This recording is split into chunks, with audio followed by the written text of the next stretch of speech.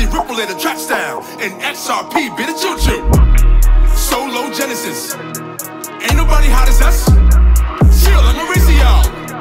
Dope like Darius. What would you do for an NFT? What would you do for a real OG?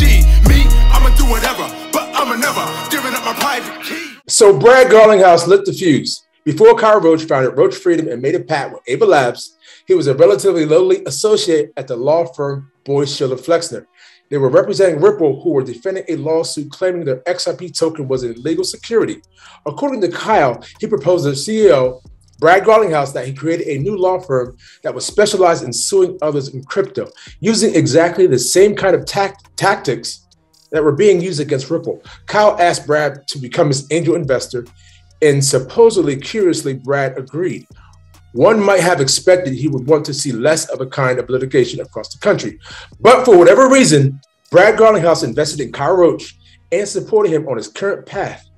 It certainly didn't save him from the SEC. And then we got Brad Garlinghouse coming back with a comment of his own.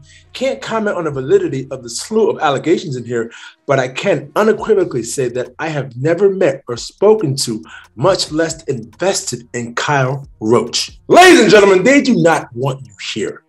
At the same time, they are trying to get this XRP as low as possible. Do you understand that a brand new financial system is being built right in front of your face? You mean to tell me you're talking about this Brad? This Brad. You lost your color for a minute, now you black again. Yeah, I'm on a blockchain with it, and my blockchain Monkeyz full of octane in them.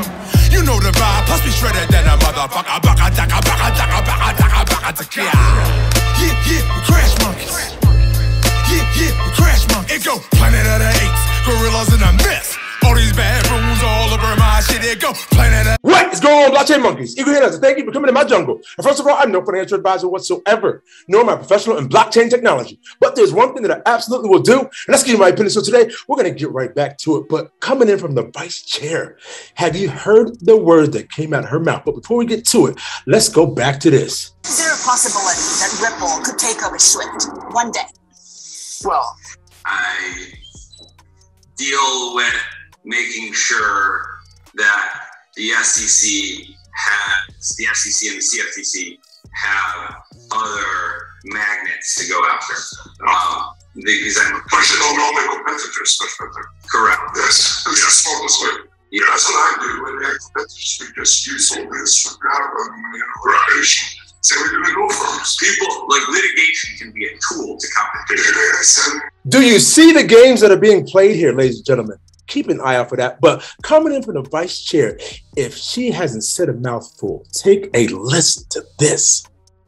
I'm pleased to join you at the FEDNOW Early Adopter Workshop with the technical testing phase of the FEDNOW. She said early adopter workshop. Service kicking off in mid-September. I want to particularly thank you, the early adopters, for the important investments you're making. Appreciate it. Prepare for the day when the FEDNOW service goes live. Together, we'll be ready to launch the FEDNOW service between May and July of 2023, bringing this innovative core instant payments. Innovative core. I just did a video on Corium. Stop doing that. Stop it. Infrastructure to financial institutions of every size across America. We've been working hard to deliver on time, but ultimately the number of American businesses and households that are able to access instant payments will depend on financial services providers making the necessary investments to upgrade our payments infrastructure. Well, Ripple's already doing that. Together, we can ensure all Americans have access to a modern and reliable instant payment system. The payment system is a critical part of America's infrastructure that touches everyone. Americans rely on the payment system all day, every day to make purchases, pay bills. She's speaking that shit, ladies and gentlemen. Without ever needing to think about the complex infrastructure that's operating under the hood. The FEDNOW service will transform the way everyday payments are made throughout the economy, bringing substantial gains to households and businesses through the ability to send instant payments at any time on any day with funds immediately available to recipients to make other payments or manage cash flow. Immediate availability of funds could be especially important for households managing their finances paycheck to paycheck, or small businesses with cash flow constraints. Having the capacity to manage money in real time could help households avoid costly. This is why I give a huge shout out to Mean Finance with their payment streams, allowing people to get paid instantly. Late fees or free up working capital for small businesses to finance growth.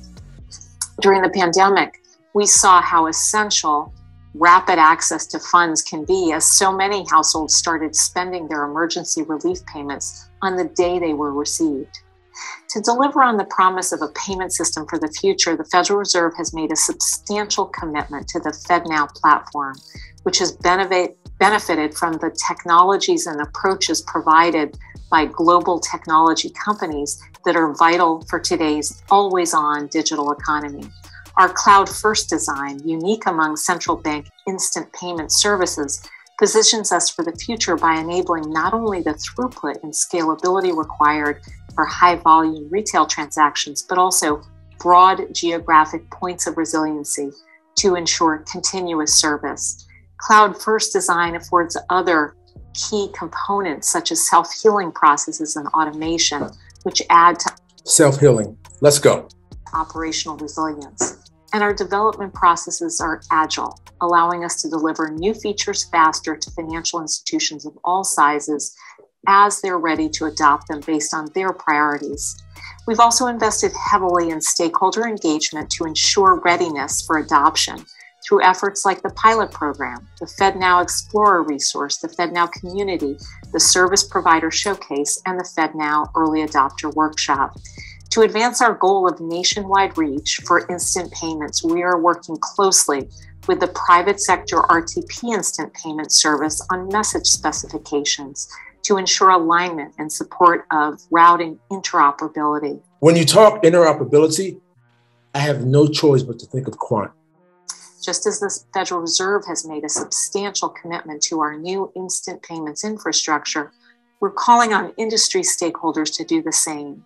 The shift to real-time payments infrastructure requires a focused effort, but the shift is inevitable. The time is now for all key stakeholders. It's inevitable, she said. Like, ladies and gentlemen, like if these banks and institutions aren't getting on board, they're just left. Financial institutions, core service providers, software companies, and app developers to devote the necessary resources to support instant payments.